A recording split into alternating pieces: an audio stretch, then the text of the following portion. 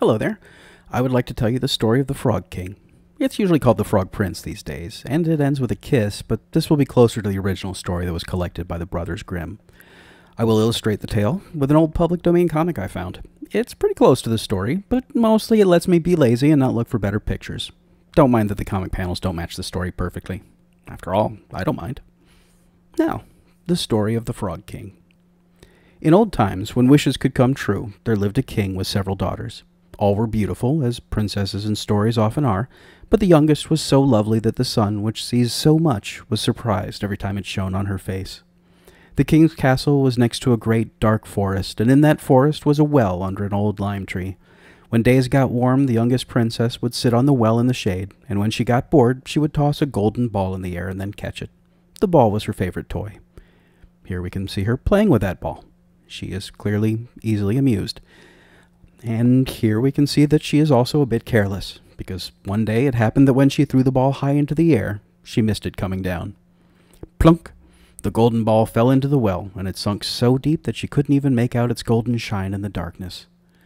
At this, she began to cry, then cried louder and louder as she missed her ball more and more.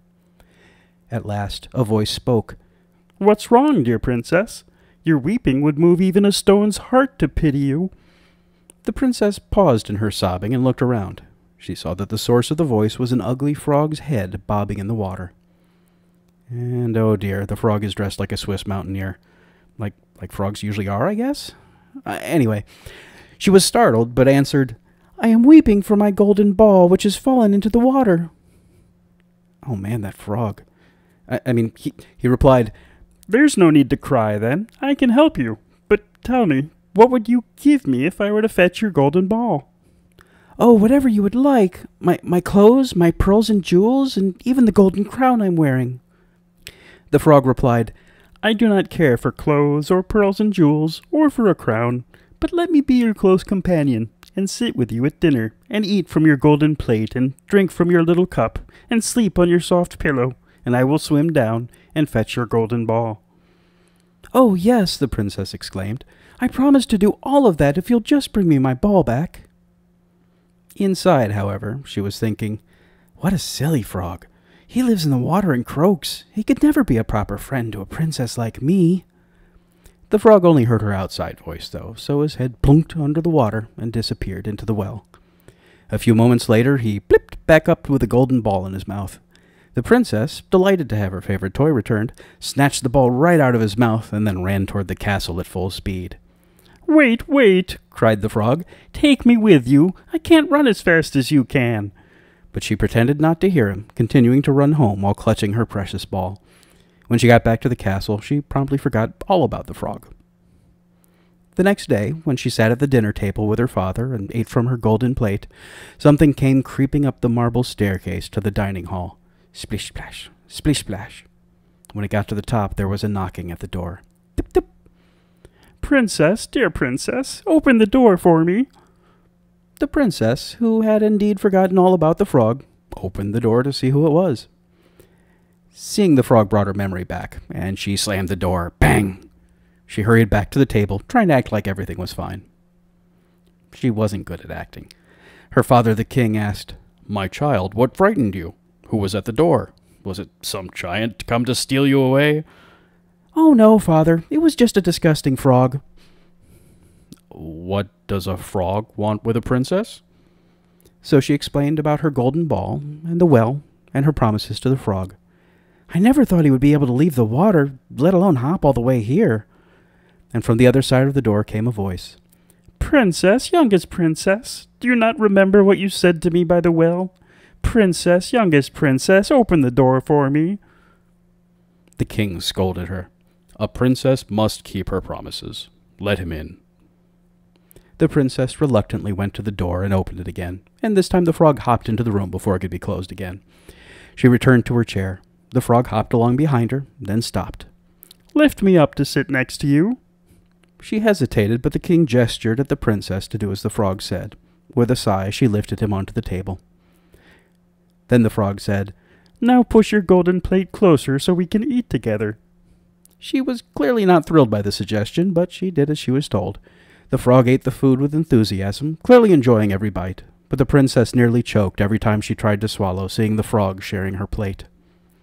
I can't really blame her, to be honest. I'm sorry I keep getting hung up on this, but the frog is carrying a walking stick? Why does a frog have a walking stick? Once upon a time, somebody chose to draw a frog wearing lederhosen, and I wish I knew why.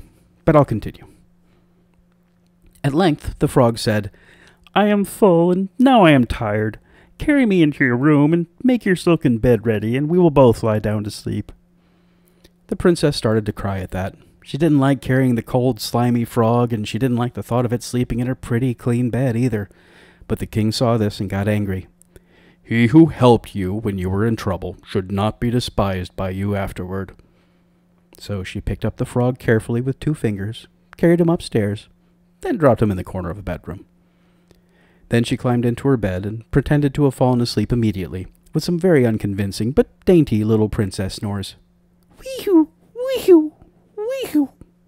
I know the picture doesn't show her in bed, but pretend it does. The frog hopped next to the bed, which she was absolutely lying in. I am tired, and I want to sleep on your soft pillow. Lift me up, or I'll tell your father. That was the final straw for the princess, and she lost her temper. She stopped pretending to sleep, and she grabbed the frog. Then she threw him against the wall. Thwap! See, this is a big difference from how we usually tell it, but really, in the original story, she throws him, she doesn't kiss him. A kiss would probably hurt less. She also doesn't suddenly act nice in the story like this comic has her do. Instead, she declares, Now you will be quiet, you odious little frog. That's definitely not nice. But after the frog hit the wall, when he fell to the floor, he was no longer a frog. He was a prince with beautiful, kind eyes. While she stared in amazement, the prince explained that he had been turned into a frog by a wicked witch. No one could have broken the spell but her. I guess this explains how the frog got tiny clothes that fit him in the first place. The wicked witch included them in the spell. She must have really wanted to humiliate him. When the pair went to tell the king what had happened, he declared that, because she had promised to be his close companion, she was to be his wife. Neither of them objected. I guess according to this comic, she completely changed her attitude because he wasn't ugly anymore. That's a great lesson for kids. I mean, the very next day, they were married and rode off to his kingdom, presumably to live happily ever after. And if the next page of the comic is anything to go by, he bought her some nice rings, and she bought him a watch.